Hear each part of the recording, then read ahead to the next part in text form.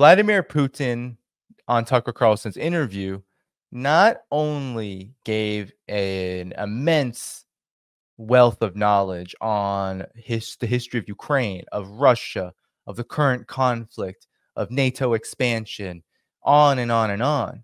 But Vladimir Putin also demonstrated that he understands and is able to articulate very clearly the geopolitical dimensions of this multipolar world that is fast and rapidly developing as we speak, and why it is important to go and target the financial dimensions of the warfare that we are witnessing when it comes to the United States is, of course, the neocons, the collective West, their attempt to maintain hegemony and to break up Russia, because Vladimir Putin was very clear that the aim here is to break up Russia.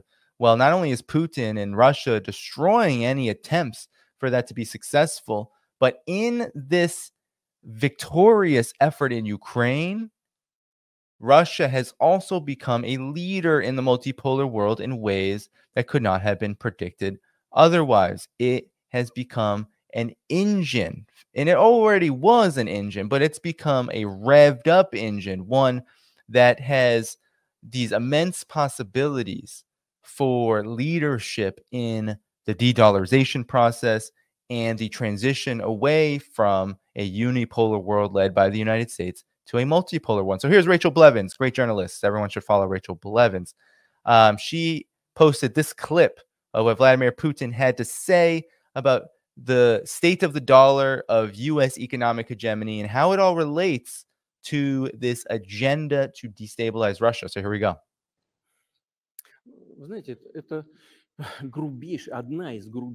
You know, to use the dollar as a tool of foreign policy struggle is one of the biggest strategic mistakes made by the U.S. political leadership.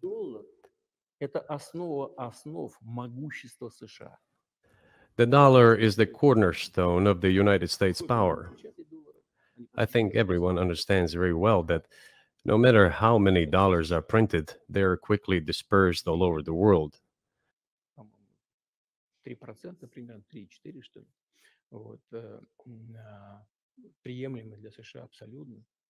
Inflation in the United States is minimal.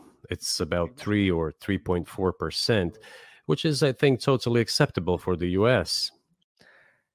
I do appreciate Tucker Carlson's face when Vladimir Putin says inflation is minimal, because I think that face is an acknowledgement that prices are just really high in the United States. Of course, it's been politicized to some degree, but it is true.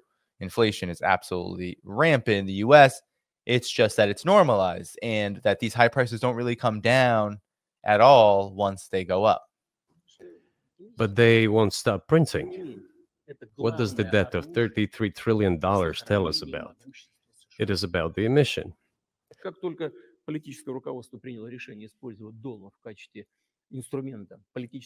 Nevertheless, it is the main weapon used by the United States to preserve its power across the world. As soon as the political leadership decided to use the US dollar as a tool of political struggle, a blow was dealt to this American power. I would not like to use any strong language, but it is a stupid thing to do. I wouldn't like to use strong language, but you're stupid. This is dumb. I mean, I thought that was a great way of putting it, that this is just, it's not intelligent. But on the contrary, Vladimir Putin too, while I think he's giving a very astute analysis, it could be added that it's not about intelligence or being stupid or dumb for these people, for the ruling circle in the United States, for the neocons, for the political establishment and the economic elites that control them. It's not about smart or stupid or even the future of their system. It's about their ability to make as much money, as much profits, and to get rid of anyone in their way as fast as possible. And that's what they believe they are doing when it comes to sanctioning Russia, when it comes to sanctions all over the world, when it comes to all of these policies of aggression. That's what they believe they're doing. And Vladimir Putin understands this. He's about to get into it. And a grave mistake.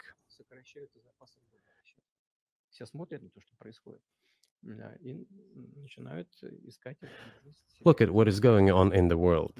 Even the United States allies are now downsizing their dollar reserves. Seeing this, everyone starts looking for ways to protect themselves. He's specifically talking about countries like Saudi Arabia, the United Arab Emirates, countries that are fast developing alternative means of currency swaps and other ways to bypass the US dollar, especially with China and with Russia. That's exactly who he's talking about, even India as well. But the fact that the United States applies restrictive measures to certain countries, such as placing restrictions on transactions, freezing assets, etc., causes grave concern and sends a signal to the whole world. What did we have here? Until 2022, about 80% of Russian foreign trade transactions were made in US dollars and euros.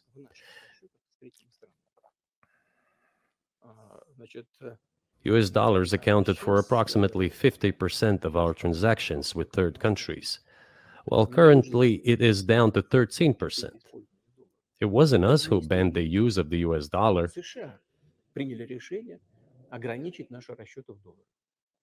We had no such intention. It was decision of the United States to restrict our transactions in US dollars. I think it is complete foolishness from the point of view of the interests of the United States itself and its taxpayers, as it damages the US economy, undermines the power of the United States across the world. By the way, our transactions in yuan accounted for about 3%. Today, 34% of our transactions are made in rubles and about as much, a little over 34% in yuan.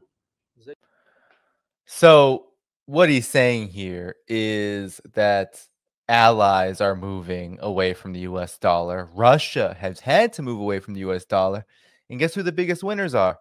China, BRICS, Russia itself. That they have not been the ones to falter here. It's the United States that's in Europe that's shooting themselves in the foot.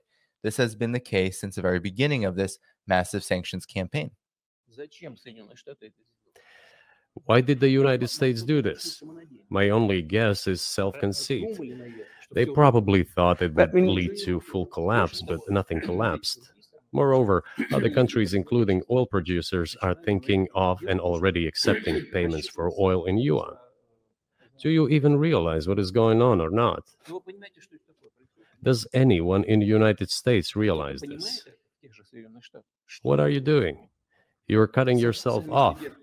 All experts say this. Ask any intelligent and thinking person in the United States what the dollar means for the US. You're killing it with your own hands. You're killing it with your own hands by cutting off the Russian market, by pushing countries, attempting to push countries away from the Russian market and the Chinese market. We're going to get into that. The United States and Europe are killing themselves with their own hands. They're murdering themselves. Their economies, their massive, monopolistic, imperial, capitalist-intensive economies are being killed by restrictions that they are imposing on themselves on their so-called dominant currencies. And Russia has only gained. China has only gained. And BRICS has only gained. That is the point that Putin was making. That is 100% true. And what's so interesting about this is that oftentimes you'll see Russia and China together. Putin, China, Putin, Xi, Russia, China. And it's 100% valid. There's, of course, a lot of demonization that goes on in the halls of the warmongers and in their various channels of information, misinformation, information, whatever you want to call it. They often put them together. And Vladimir Putin had a lot to say about this because Tucker Carlson himself, I don't know what people might be thinking about this, but it was my opinion that Tucker Carlson went into this interview hoping to save face with certain elements of his audience around the question of China by dividing Russia from China as Russia is the strong one that the US and the West have a problem with. China is strong, but the United States is canoodling and conspiring with China. Russia is a good country. China is a bad country. And this is something that Tucker Carlson has done for much of his career. Not with the Russia. The Russia is new. The Russia angle is new. But this is something that there are elements of a broad range of forces, especially in the establishment. They think that driving a wedge between Russia and China is possible, and actually is the correct strategy. So throughout the interview, we had these instances. So before we get back to what Tucker Carlson is about to ask in that follow-up question about BRICS and sanctions, here is what Tucker Carlson asked almost at the very beginning of the interview with regard to China. Why does the United States have a problem with Russia, but not China? This is what Vladimir Putin had to say. Explain why you think that happened, except to say that the West fears a strong Russia, but we have a strong China the West does not seem very afraid of. This is interesting because Tucker Carlson is making a clear political point. He's saying that, in his opinion, the United States is not afraid of a strong China, but is afraid of a strong Russia. So we're going to hear what Vladimir Putin has to say. What about Russia, do you think, convinced policymakers they had to take it down? Запад боится сильного Китая больше, чем сильной России. The West is afraid of strong China more than it fears a strong Russia, because Russia has 150 million people and China has 1.5 billion population.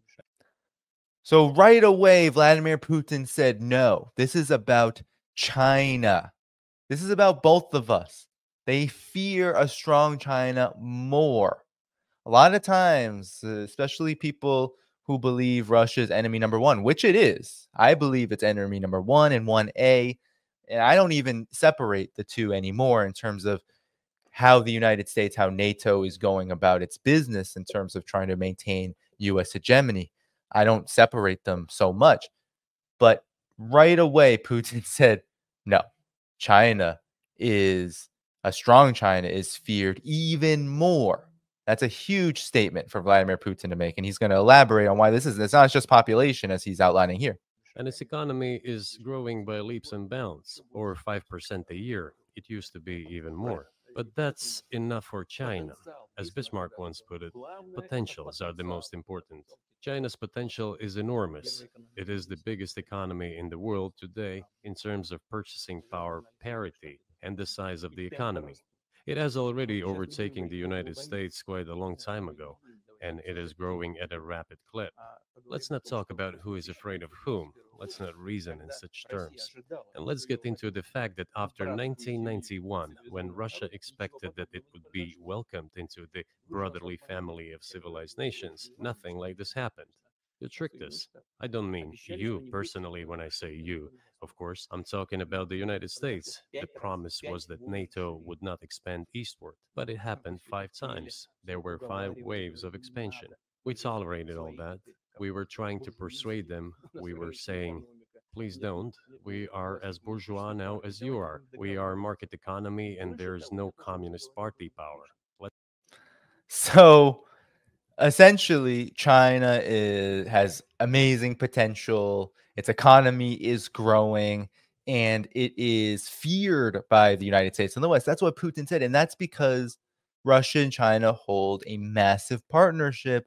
And of course, as a leader of Russia, it is much more clear to someone like Vladimir Putin exactly what's going on when in the collective West, you have essentially people operating, these leaders, these rulers, they're operating with only ideological aims in mind, only ideological talking points meant to satisfy increased aggression toward China.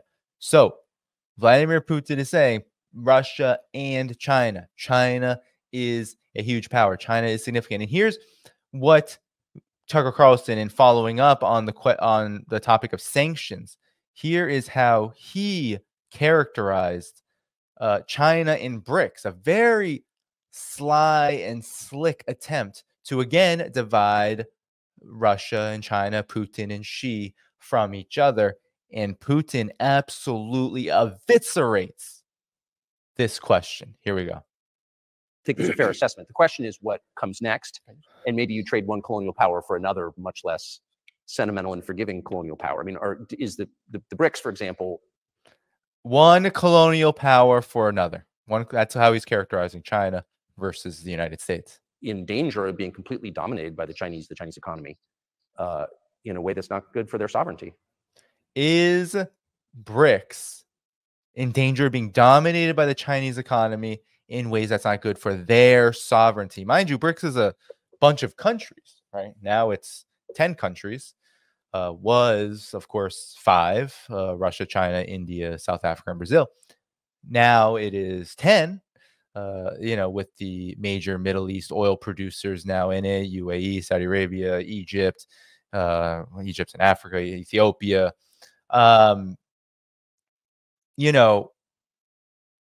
Sovereignty, though, it's an interesting question. Here's how Vladimir Putin answered it, because what this is saying is that China is adversarial. Do you worry about that? Well, we have heard those boogeyman stories before. It is a boogeyman story. I mean, that is a perfect answer. It's a boogeyman story. China is not looked at as a villain to BRICS countries. If it were, why would any of these countries even think about joining? It doesn't really make any sense at all. But of course, in the mind of Tucker Carlson, the agenda here is to divide the two. Vladimir Putin continuously reaffirmed that there is no divide here, that China and Russia and BRICS are all united on very key aspects of how to develop not only this institution, but also how to expand the concept of sovereignty beyond the narrow vision of the collective West, the so-called rules-based order. We're neighbors with China. You cannot choose neighbors just as you cannot choose close relatives. We share a border of 1,000 kilometers with them. This is number one. Second, we have a centuries-long history of coexistence. We're used to it. Third, China's foreign policy philosophy is not aggressive. Its idea is to always look for compromise, and we can see that. China's foreign policy is not aggressive. It's always looking for compromise, and we can see that. That's a very strong message. Vladimir Putin is saying China and Russia have big similarities in terms of how they do foreign policy. We can see the utility of China's foreign policy. We don't have a problem with China. The next point is as follows.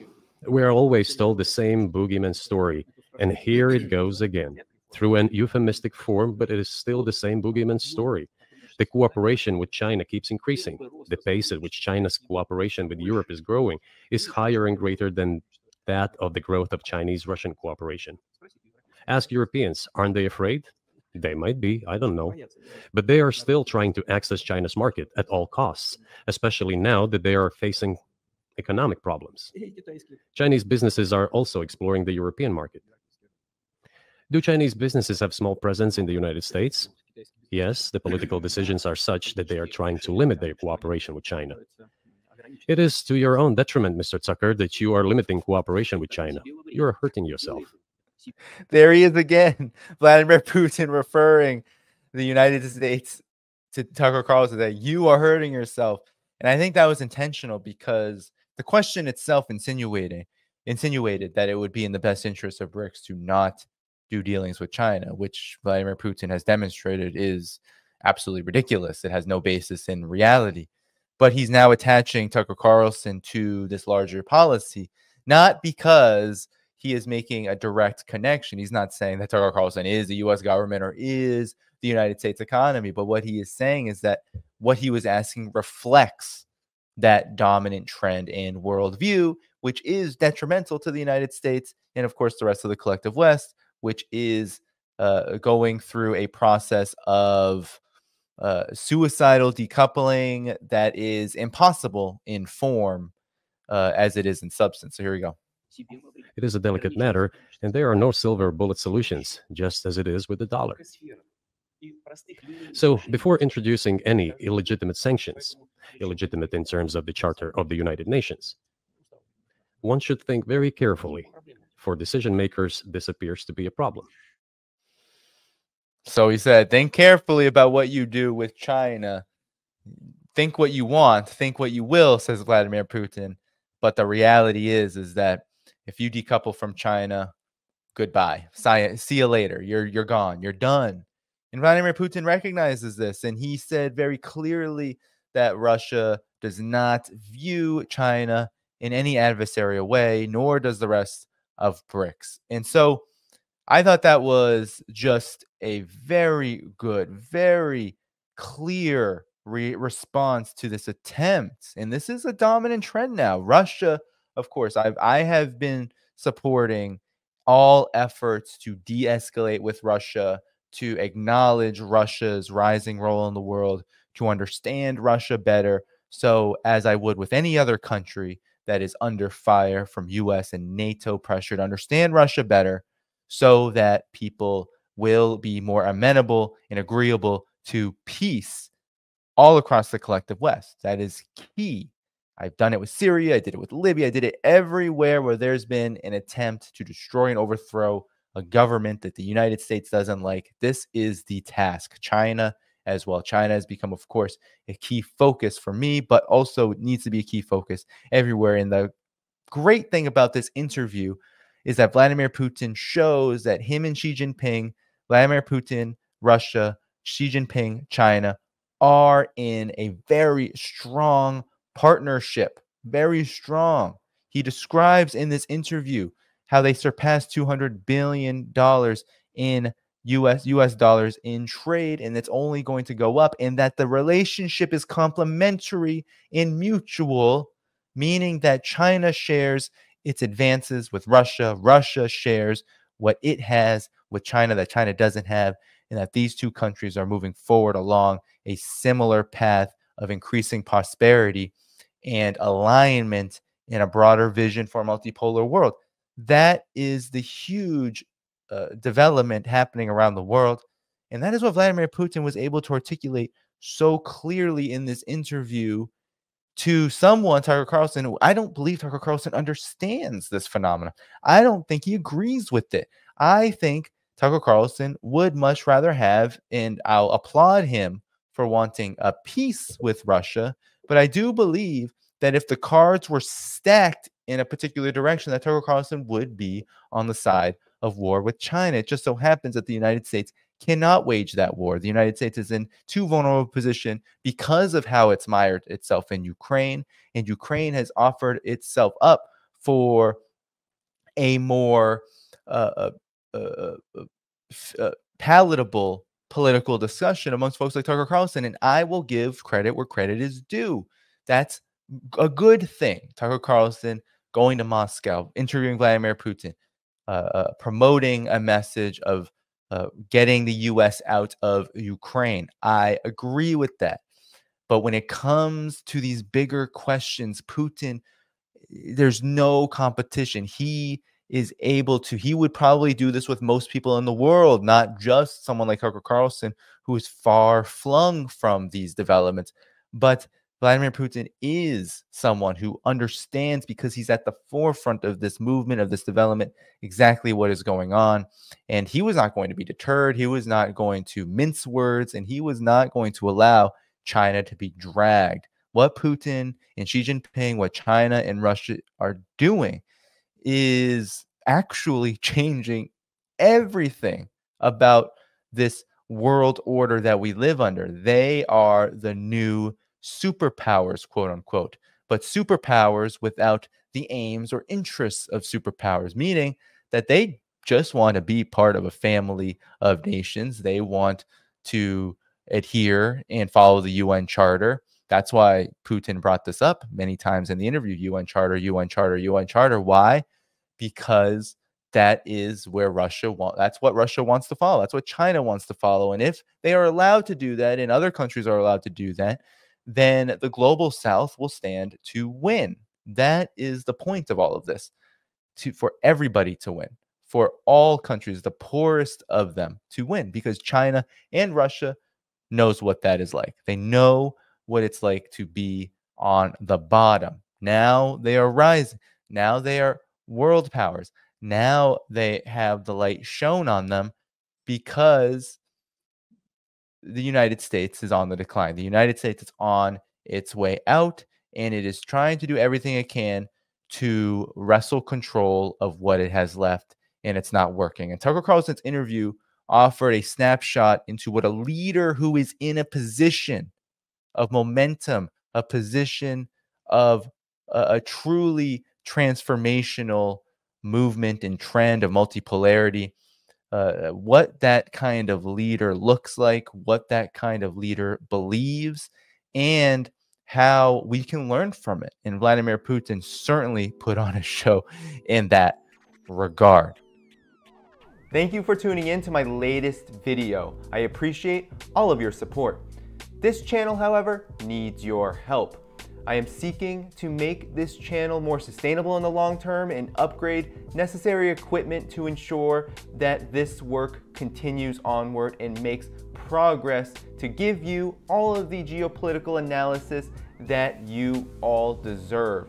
For that reason, I'm asking you to become a member of my Patreon community at patreon.com/DannyHaiFong. You can find that link in the video description or in the pinned comment below. For whatever amount you choose to give, just know you are supporting independent media that you can't find anywhere else. Thank you so much, and I look forward to the next video.